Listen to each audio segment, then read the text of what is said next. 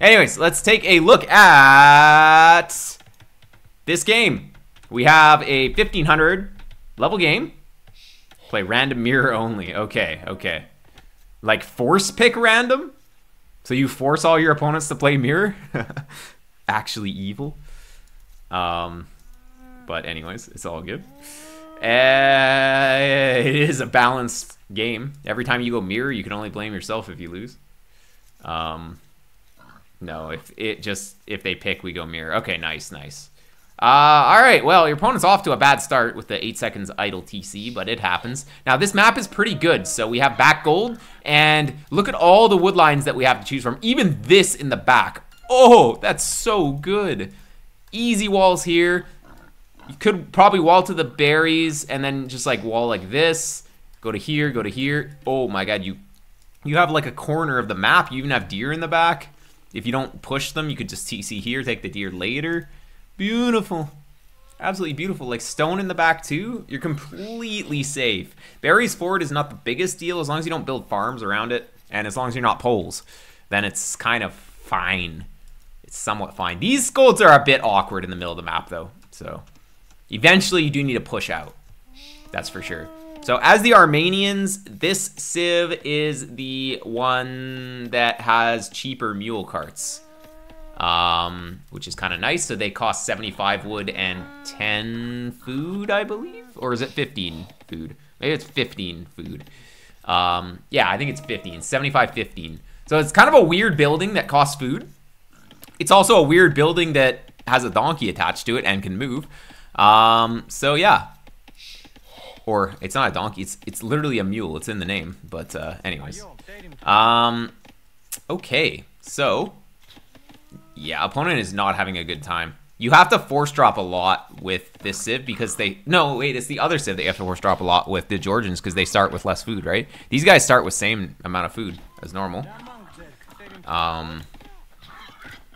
You just have to keep the TC running. There we go. Okay, how's the scouting? Where is the scout? Scout is chilling back here. So, I mean, if you're gonna push deer, we gotta push deer. You'd ideally have a couple of deer already pushed, and then you'd be able to go scout, but we're chilling. So that's definitely something that you can work on, is just keeping the scout working. At 1500, if you're still lacking that skill, that means you're pretty good at other skills. So that's the next big skill to probably work on, is that multitasking, keeping the scout always moving. And in general, it kind of filters into keeping your military always active as well, which is very important. I think it's crazy you can drop hunted food off the mule cart. Yeah! Which means that you can drop any food off at the mule cart, because if you just turn your dudes into a hunter before dropping, then they can drop, right? Opponent, yeah, he took 2 uphill hits, so he only took 15 damage. I don't think sending the Vil here is good, because I don't know. It's already too far gone. Yeah, exactly. Oh, man. Oh, it was just like a rally point thing. You had an idea, but it was going to fail. Oh, man. Will you be able to... Oh, he took another... He took a regular hit. No, you get in front of him, yeah. Okay, he's going that way now. Don't attack the boar. You want to have your scout attacking the scout. There. No. Don't never hit the boar here. Never tap the boar. Ever. It doesn't do anything. There. It's fine. Misclicked a lot here, yeah. Well, you denied the lure, but now you have 3 random Vils in the middle of the map. I mean, you could build a mule cart out here and just take some gold, and then just send them back with the mule cart. It's actually funny, but you can. Yeah, that was a little bit awkward, but not the end of the world. He idled for 2 villagers. You idled only for 15 seconds, which is not great, but it's not bad. 2 Vils is pretty bad, so you're very ahead. And we can see the resources collected. Look, you're like 200 resources collected ahead in a mirror matchup is insane. That's like Ethiopian bonus you just get for free at this point. 200 resources. Nuts. And this Civ also can make spearmen in this age. Not that you would do that, but you can... Are you going to go for longswords? I don't know. I feel like feudal longswords is a throw to open with, but you could definitely go for them maybe at some point. Like, you could open skirms or something and then go into them at some point. I don't know. It would be really awkward to get to. What do you think about the TC range mode? But it's not even a mod anymore. Like, the TC range, that's just built into the game now. So, it's legal. Yeah. I think the mule cart, yeah, you'll be able to get the mule cart even half a tile closer, and then it can be right up against all of them. Yeah, oh, it automatically moves a bit. So you have perfect efficiency on all 3 of these tiles. So mule cart, kind of cool, because it doesn't have to be on a single tile. Ooh, getting a little close to the T's. This baiter boy, he's baiting him to Garrison. Sick high-level play. There we go. All right. So yeah, we're gonna go men-at-arms. It's fine. If you keep them alive, you have potential to go long swordsman. I was playing Armenians earlier, and I was gonna do that, and then as longsword was almost finished, I proceed to just throw my men-at-arms into his army, and then I canceled the longswordsman upgrade at least. But yeah. I guess longswordsman upgrade isn't that expensive anymore. It's still like money that you don't really have, but you know, it's all good. The 2 militia drush, or 2 militia map control pressure into range is just a really nice play. The French drush, it's quite good. Okie dokie. And well, your scout needs to be here. Scout needs to not ever be away from the militia here. They always need to be here. Yeah, if you're gonna commit. Kill the 1 Vil. Yeah, you will kill the 1 Vil. There's no way he gets out unless you miss micro. There we go. And now you run. No need to throw your guys here. Look, like you're wasting HP. You will never get that. Now we just run. Don't trade HP against these because you just get owned. Might as well just go back. Haha, they just stack on this patch. It's kind of funny. He's like literally in the scout. He's like doing the Flintstone car thing. He's just acting as the legs. Oh my god. Okay. Well, you're on the hill, I guess. Losing the scout's a bit sloppy, but that guy's almost dead. Honestly, I would just trade this guy for that guy, maybe. He's gonna die, so I would have taken a full hill hit there. Anyways. Yep, he still dies. Oh, he actually got a swipe. Well, Archer definitely needs to not be in the middle of the map, but luckily his scout is weak. Now take the high ground. Yeah, take the high ground and just shoot. You kill him, he's weak, right? Yeah, there we go. Nice. Okay, that was fine. He's going longsword! That's such a bad play. Oh my god. Why? It's so expensive. These things are just gonna die to archers. It's like... If they were feudal squires, okay, they're sick. Without feudal squires, they're garbage. Just go back to the TC.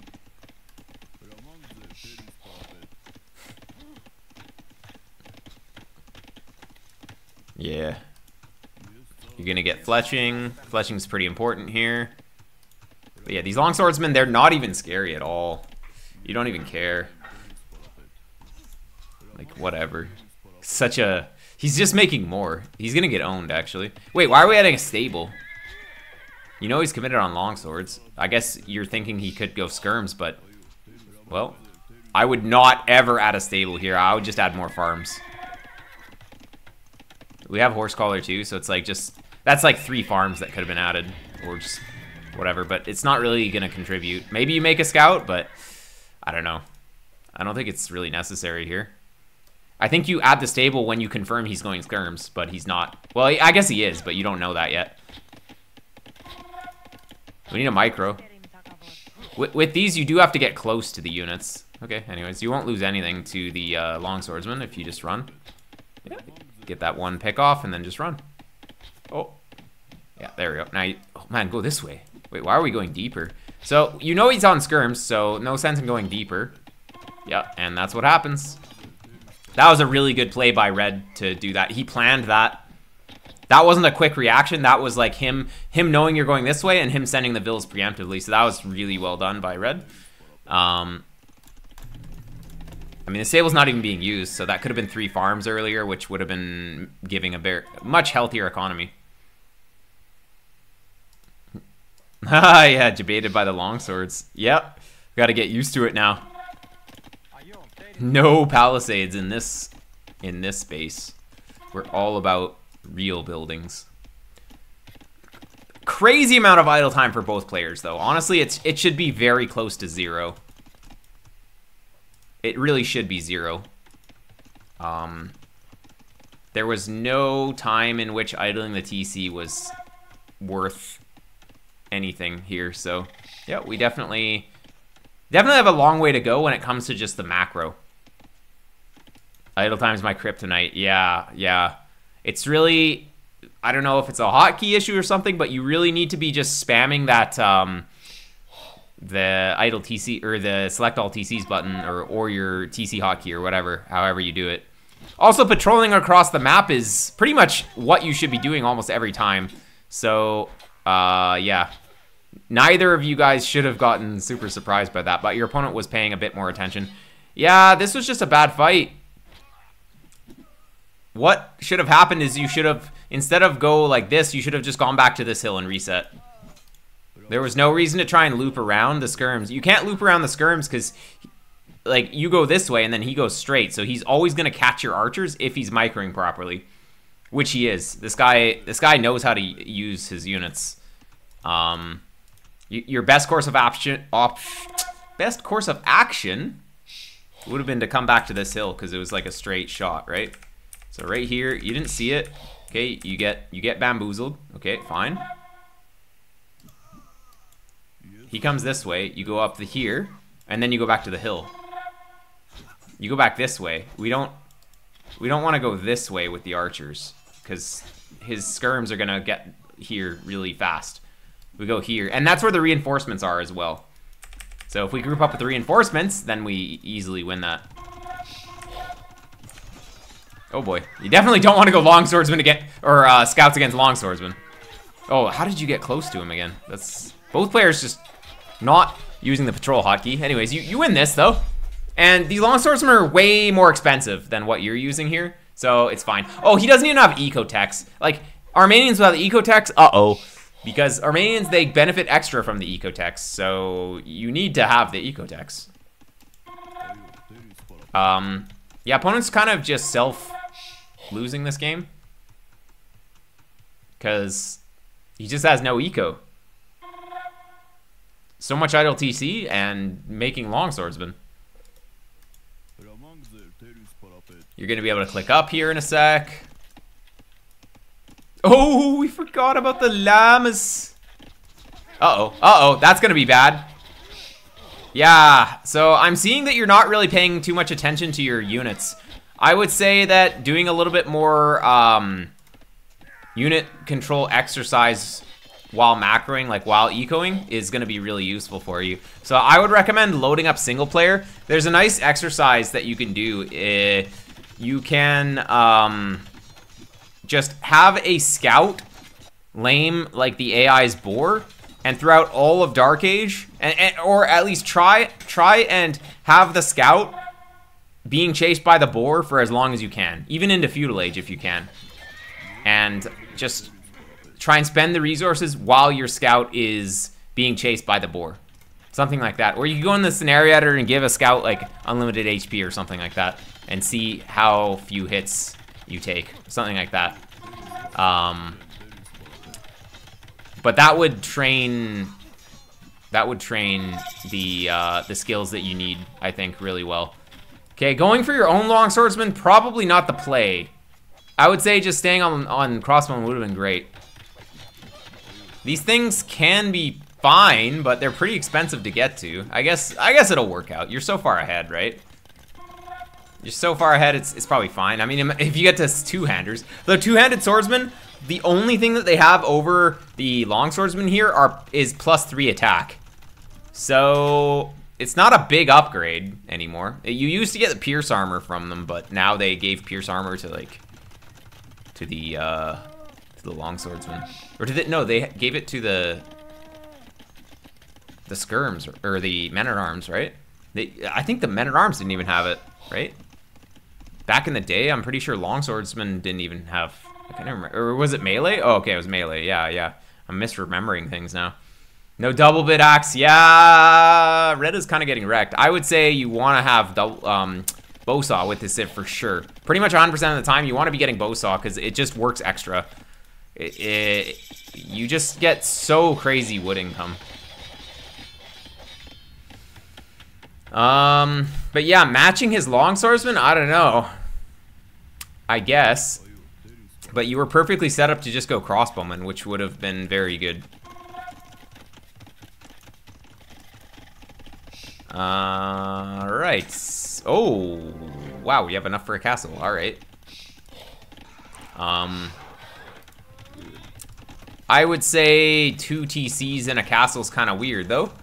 I think having a 3rd TC down and then maybe going for a castle would have made a little bit more sense. And, yeah, I mean, what does this really do? We're not even using it. You could make some composite bowmen, though. They ignore armor, so you don't really need as many upgrades. You have fletching already. Gambesons, not going to be useful against his swordsman, so I would say that instead of Gambesons, I would rather have iron casting. Or just more units. Well, this castle's so weird, though. Oh, he's going to give you a Mangonel, though? Alright. Did he go Gambesons? No. It's not good. It's only good if you're about to go under his TC or you're up against the ranged units. Wanted to go unique unit. Well, yeah, you can, but I mean, you're already going on two-handed swordsman though, so you can't just do both. It's not going to be enough of either. And now it's like you try and do both, and then he just commits on the swordsman, and he's just gonna have more and then win. Where are your guys? Oh, this is kind of bad. The llamas, how did they get out there? What? They were like back here. Look, we just have less. This is a numbers game. I mean, he just has twice as many guys, so taking a bad fight like that is questionable. But yeah, not having this, and just having a 3rd TC earlier, and just making swordsman, or just making crossbowman. Like, you have to just choose something. We can't go too many things all at once. No, monastery. Oh yeah, monastery. Monastery makes. Is it the work rate up, or is it the free relic with the civ? This is the free relic civ, right? And the warrior priest civ. Okay, he's gonna let you kill the mangonels for free. That's kind of nice. Hey, that works. Okay, you should win this fight though. Unless you take a fight on the hill. No, now he has more. Now you back up. All right. Well, I mean, he has more. Like, he literally has 29, you have 17, so we need to read the fights a little bit better. And we're not making... I mean, you had the hill, so it's okay, but I don't know. He has better upgrades, too. He has iron casting. All right, nice. You were just too far ahead from the early game. Honestly, like, the fact that he just doesn't even have a double bit axe is why he lost this game. I think he made the better decisions in general, but... you just kind of had the better eco management, but there's still a lot to improve. No monastery, free relic. Yeah, the free relic's really good. He said GG and he's not GGing. What is this? Fake GG. You're gonna be imp though. Imp for what though? You already get champion in this age? Yeah, just put this on his face. You could put it actually in his face here. I don't really... Did he like DC? What is he doing? He's not... He's going... Oh, no, he's making stuff. All right. Yeah, like, you have map control. No reason to place it here. You place it like on this hill. This just gives your opponent time. First time I see the fake GG. It happens. It's like... He was like, okay, the game's over, but then he's like, oh, actually... Okay, what's the plan here? We're not making trebs for some reason. There's the treb, but I mean, we need to be making trebs from both. Capped ram? You don't even have any rams. All right, he ended the game. Like, capped ram is very questionable click there. If I'm thinking of priority upgrades, I'm thinking, okay, what do these boys need? We need to get these guys a new suit of armor. We need the armor, we need the attack. Capped ram for nothing. Anyways. Expected archers a long time ago. Yeah, well, he had a lot of these swordsman, so there was no way he was going to be on archers here as well. But yeah, GG. Lack of scouting. Part of scouting is just attacking your opponent too. Anyways, if you have any questions, I can answer them. Like, what should I have done in whatever situation or whatever? Ooh, you're as fast as I am, pretty much. Not my best game, just felt like a fun one. Yeah, yeah. No, it's good to submit those ones where it's not the greatest. I think that the unit control could use a lot of work, and just controlling units while building your base. That's one of the hardest skills to do in this game, is basically just, it really boils down to adding farms while you're microing your units. That's the kind of the basic stuff that if you can get that down, you'll be 1800 in no time. Often lose army while fixing my eco. Yeah, well, we need to have the army control grouped, and if you're not sure where his army is, click them back to a hill or something, and then go eco, and then jump back to your units, something like that. You have to have a mental idea of where the opponent's army is so that you can make the educated guess as to if you can look away for like a minute or whatever, or not a minute, but like 10 seconds or whatever. If you know, like say that I'm attacking here and I'm attacking here and I see his guys here. Okay, this army moves back. These guys go in, and then I macro, like something like that. Because I know his army is going to take a while to get back over here, something like that. You just have to be making a mental note of where the opponent's army is, and then kind of estimating how long it's going to take for him to get to a certain area. And yeah, then react